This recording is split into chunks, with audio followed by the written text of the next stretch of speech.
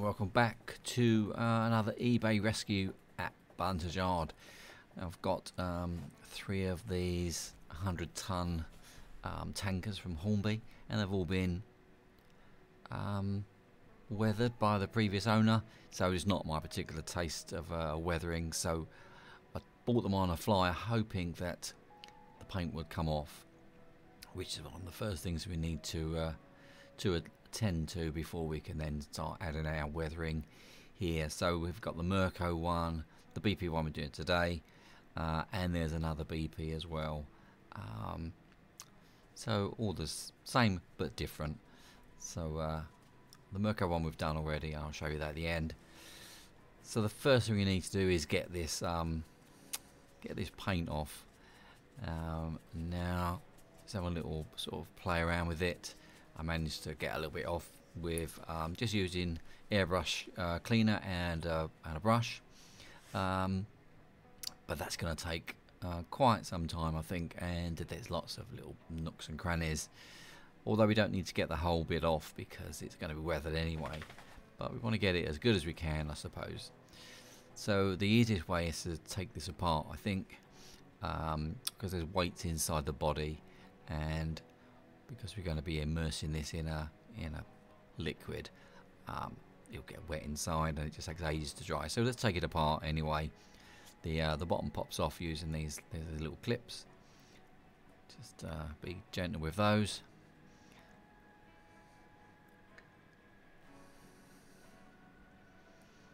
They do eventually pop off. Just try not to snap it. It's quite delicate there, I think, in the middle.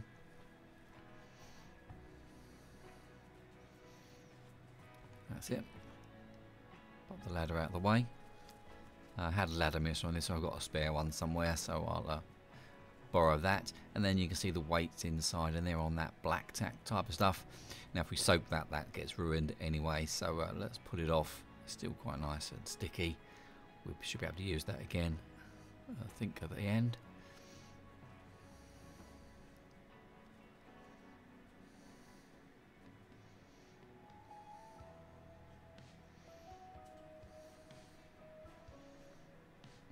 Same with that weight there. Just remember to put these weights back in, otherwise this is a particularly light and sort of top heavy model, otherwise it just runs down the track probably.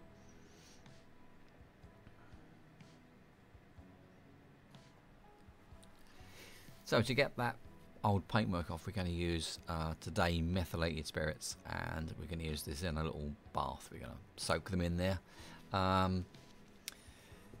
So just leave the door open or do this outside because it is a bit smelly, but that's quite a nice smell. It takes me back to my childhood days.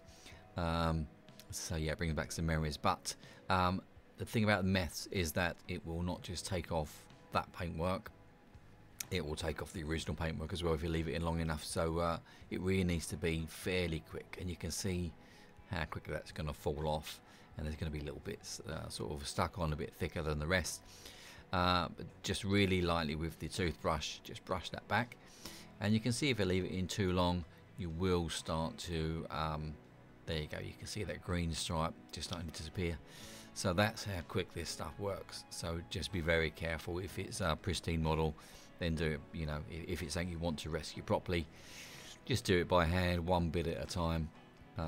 This one doesn't matter because we're going to fade that stripe back anyway, because it's going to be an old weathered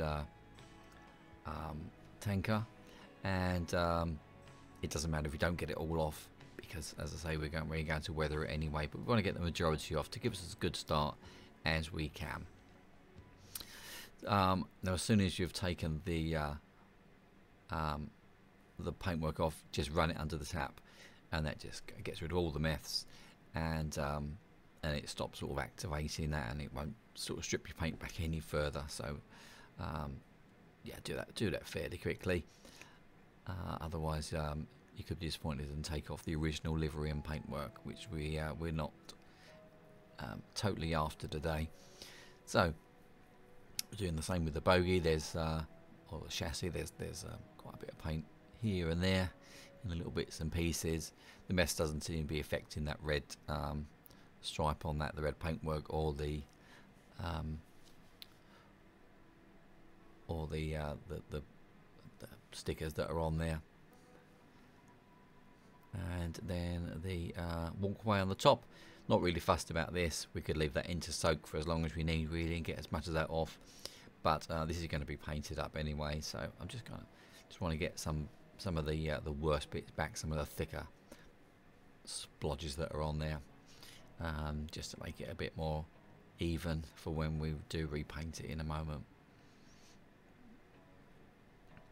So here's all the pieces all finished and dry. So looking a little bit better already. As you can see, that paintwork's come off there, but I'm not really, as I say, not fussed about that. Luckily, all the markings and the warning labels never all stayed on, which is great news. But we are going to just flat this back and using just a Tamiya sponge just to take it back a little bit more, to make it look a bit more sort of old and used and abused, weathered and faded, and all those all the words that we like to use.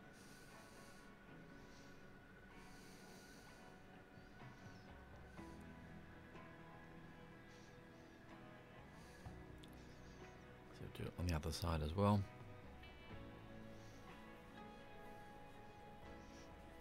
Now I like to use these Tamiya sponges. They come in different grades. It's just more, you know, they're very flexible, being a sponge. Although you could use, you know, just normal wet and dry paper, or even if you've got the glass fibre brush, that sort of thing. You know, the pens, then that would work equally well if you want to fade these back as well. So let's get all that dry paint off, all the powders, the dust. Just going to give it a wipe with that. I'll give it a proper clean once it's reassembled, just with the damp cloth, just to make sure we get the rest of it off. Now the wheels I've taken off for now. These are pretty basic ones. We're going to reuse these anyway, but I've taken them off because they're going to need a painting, and it's easier to leave the walkway off as well at the moment, because it just makes it much easier to paint with the walkway left to one side. So I'm going to put these back together again, put the weights back in. Black tack is still nice and sticky, which is great. Put that back together.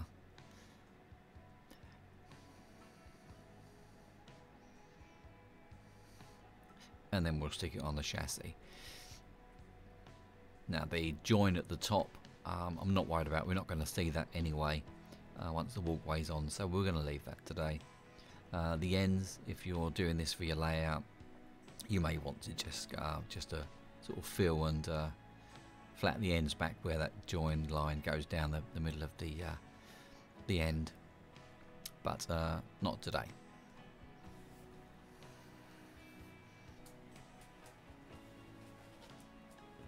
So we're going to make a start by airbrushing on some sort of dirt colour. So this is US Dark Earth.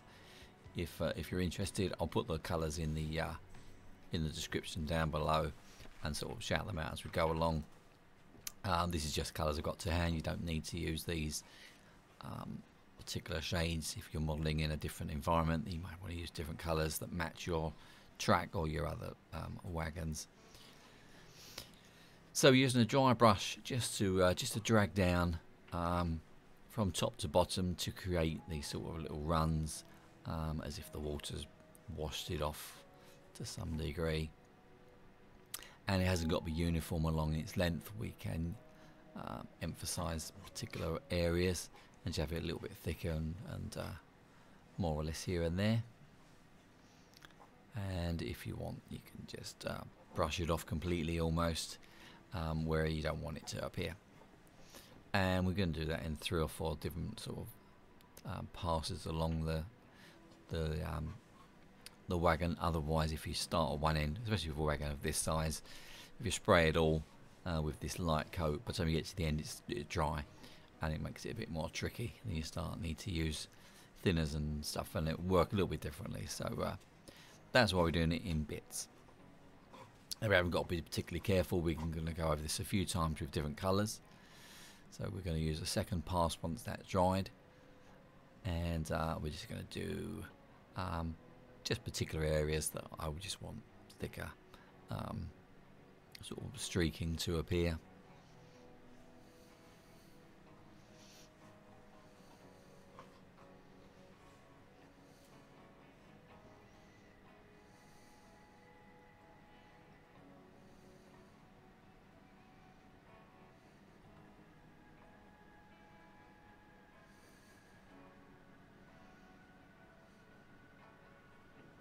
And you can do this with as many colours as you like. So I'm just going to stick to 2 with this particular one, or for the dirt anyway.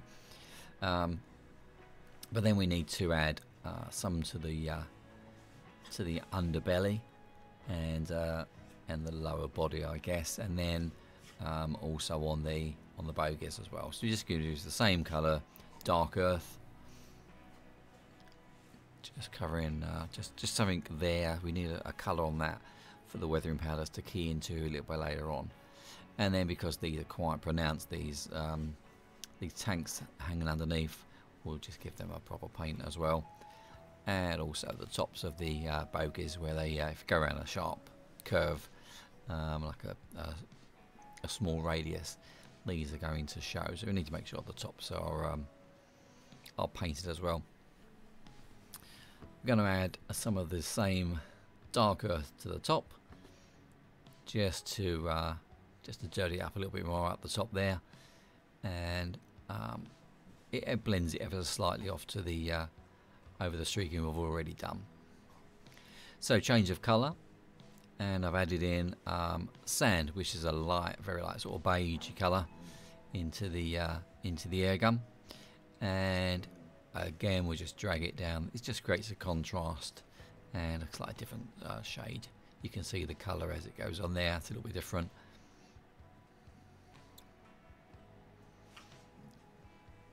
And we're doing it the same. We'll do it in sort of 3 or 4 stages along the way. And also the ends of the tanks, we've done pretty much the same sort of technique as this with the streaks, although the ends we've left a little bit darker, a little bit heavier, dirtier. So we're going to change up the colour. We're going to do these oil streaks, which are fairly obligatory on any weathered tankers. So this first colour is the German black brown. So it's just a really dark brown. Don't want to go all totally black with these because I think it looks a bit unnatural. So we're going to use a few different colours just to try and sort of blend it in a little bit more. Now on a light tanker like this, these colours are going to show, it's going to be more pronounced obviously, but it's a higher contrast as we do these oil streaks. On a darker coloured wagon, dark blue or one of the dark greens, you may have to adapt your technique very slightly to make it stand out as you do this streaking. So we're starting off with this say black brown, which is this very dark sort of brown colour, and this just looks like sort of dirty oil.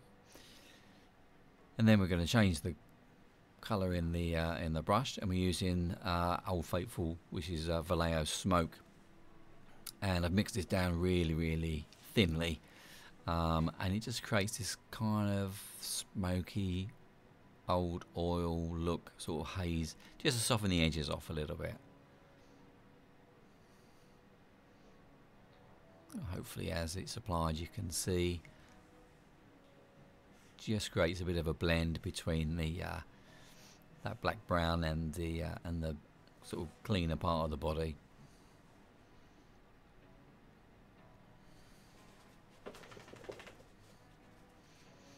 And then our final colour is going to be black, and this is going on really lightly, although the pressure on the airbrush is still at about 20 psi. The trigger allows me to just do it very gently, so I'm only using a little bit of air and a little bit of paint just to create very small sort of runs. This is the darkest obviously of the colours. This is the black, this is the Vallejo air, so it's already pre-mixed.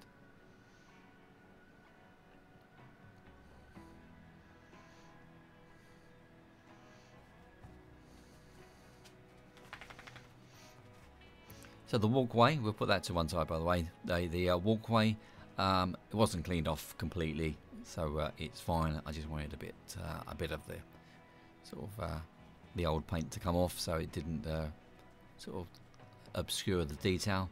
But just sprayed on Vallejo black, and then just wiped it, and then the walkway pattern comes through. And on the wheels, we can use the German dark black brown again, just to give that a key for the powders a little bit later. Now here I am trying to refit the walkway.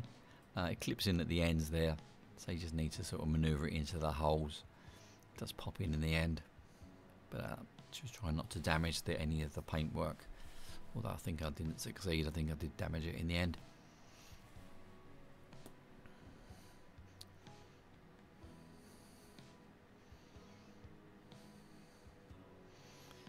Let's try that again.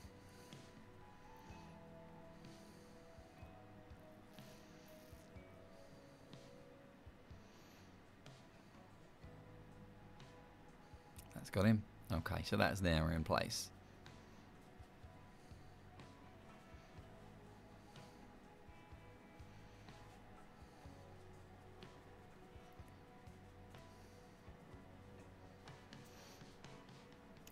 Got these ladders. One was missing, so I've borrowed one from another one of these.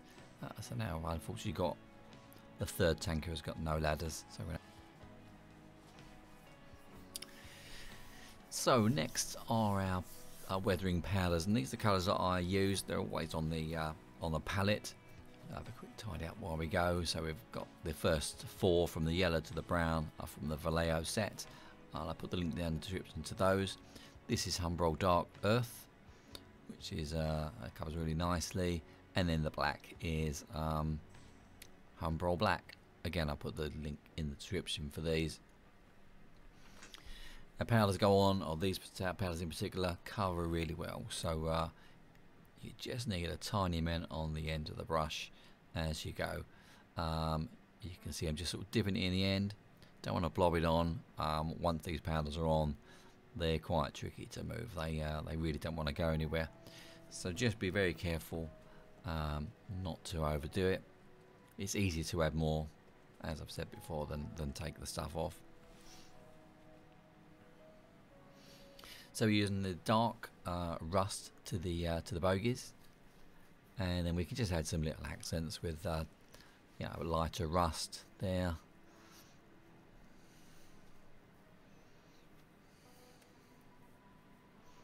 And the yellow, which looks a bit weird when you first apply it, but once it's all blended in, I think it actually looks quite well. Don't forget, when you add in you coat it in your lacquers a bit later on, the colours will mute down a little bit, and they'll blend in a bit further. So we're going to use the Humbrol Dark Earth powder, just to go along the length of the chassis or the frame, and then the lower part of the body.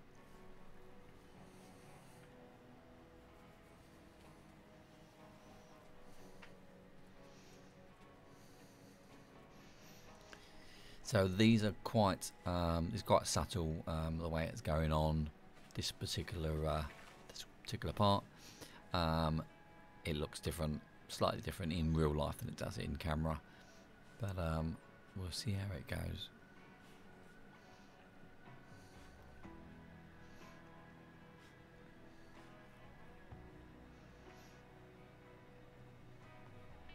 So you can see it there just at the bottom, just has a fairly slight effect, maybe not enough. We're going to take a look when we've done it all to see if we need to change anything.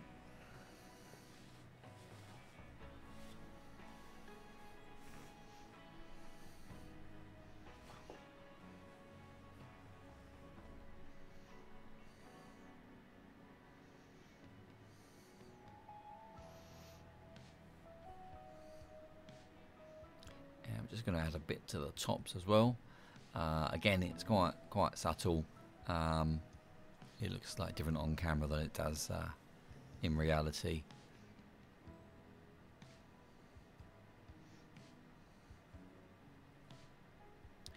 And this just really adds like a nice sort of soft transition between you know, the painted areas and the bits where it's not really. So that's the main idea. So add some black in, some soot or dried oil or whatever you think it is.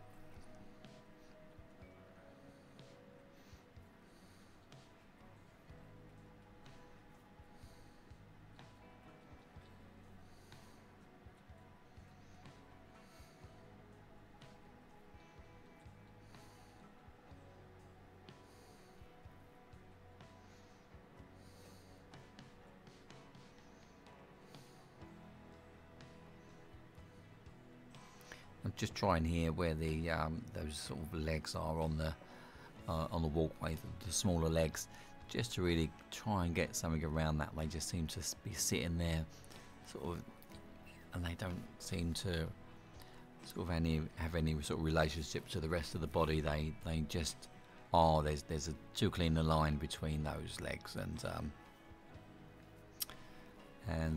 the body. So we're gonna have to sort that out, I think, in a little bit.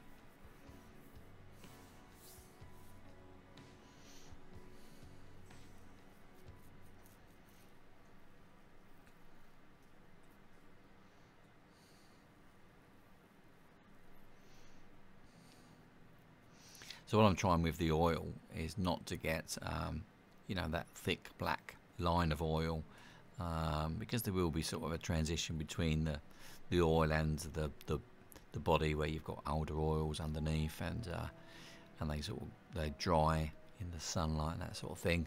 So there will be, yeah, like I say, a transition between the two, rather than just be, you know, oil and then not oil, if you know what I mean.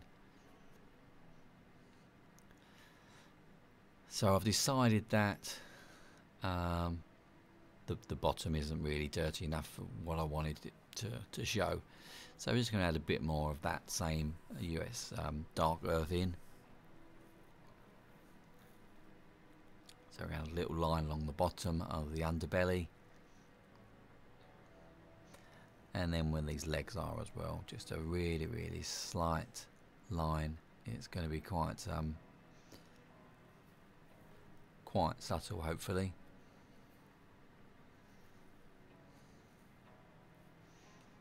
So you can just see on those just a very slight line underneath, just to sort of simulate some sort of water run. And we do the same on the other side as well.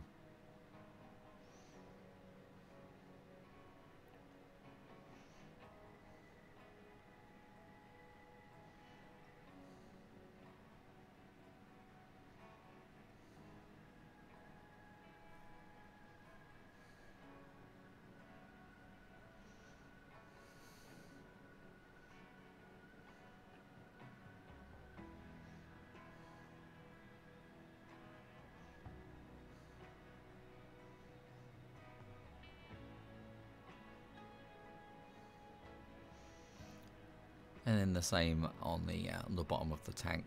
Now, because the tankers are angled like this, obviously they're round, the bottom portion is going to pick up a lot more mud than the sides, because of the angle where it's facing the track and the wheels.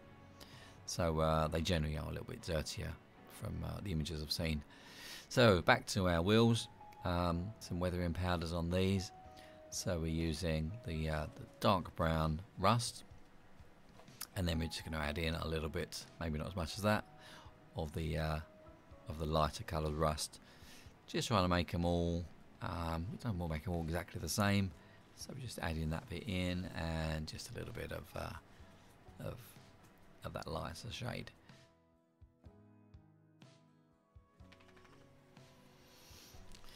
So we need to give everything a seal in varnish. So this is vallejo polyurethane varnish in matte, and we're going to give it a couple of passes with this. This just seals everything in, hopefully gives it a bit more protection against wear and tear and handling, and seals in all the powders, and gets it ready for our final stage, which we'll do after this. So we'll let that have a proper dry, and then we're going to use our old faithful AK Interactive axle and bearing grease.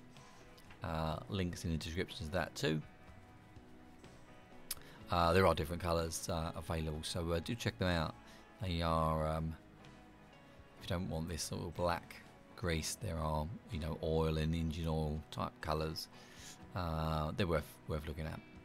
So I'm just going to dot this on just for a moment. We'll come back to it in a second. It looks a bit hideous, to say the least, but we'll just leave that there for a minute and let that do something. Now if you left that for a long time, it would eventually just run down and kind of soak out to the edges, and it creates its own sort of pathway. It's quite a nice effect. Personally, on the sides of the tankers, I don't like it doing that, so we are going to give it a bit of a helping hand in a minute. So on the end of the buffers there, which is sorry, not caught focus on that one, and you see we've touched in the bottom of the bogies and some of the axle boxes. Same on the other side. Just touch this in. We'll leave that for a second and we'll come back in a minute. So we want this everywhere these oil runs have sort of started from or have been. So about around these legs, I guess what happens is that the oil spills and then just collects and pours from those, you know, that area.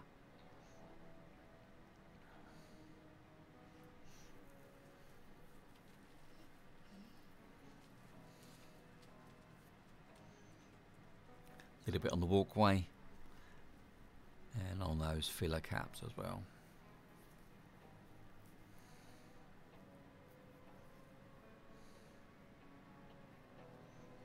Now this is a kind of enamel paint, so when it dries it will dry with a sheen to it, so that's why it has to go on last and not underneath the lacquer. You put lacquer over the top, you're going to lose some of the effect. So we're going to use a dry brush, and we're just going to drag this down, and this will just will help us a little bit to make it a little bit more subtle. This is just the way I prefer to do the sides of these tanker bodies. Otherwise it just looks a bit heavy, and I don't like it personally. And by leaving it for a while before we do this, it does create so the edges will start to dry, so you do start to get some sort of tide mark effect on there. So that's why I've left it to dry for a little bit first. It makes a little bit of a difference, probably not a lot to be fair.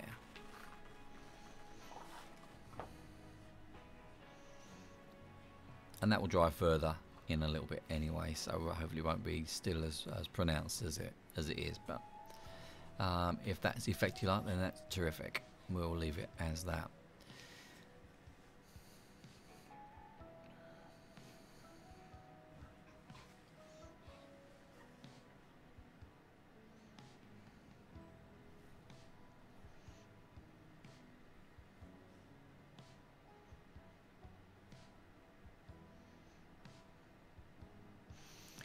Now you can always add more to this, so if you want further runs, different colours, mix it up a bit more, then you certainly can, and create some different effects, depending on what you need it to be, I guess.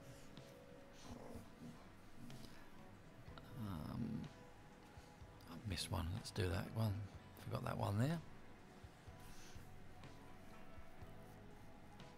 And they just need to add a little bit of oil to the bottoms of the bogies, so they're going to collect. Maybe at the bottom there's going to be more of this grease sort of sitting around the bottom of the bogies and around the axle boxes, and possibly on these tanks as well, whether they've leaked or it's been kicked up from the track.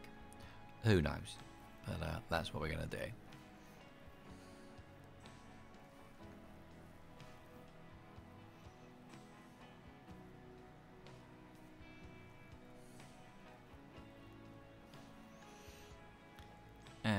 and just a little bit on the frame, just where the runs have sort of finished and collected and pulled up.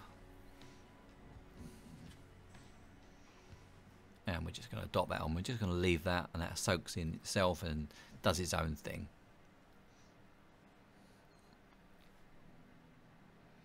And I think that's pretty much done. There it is to start with, and there it is now. Hopefully you'll think it's a little bit better than it was before.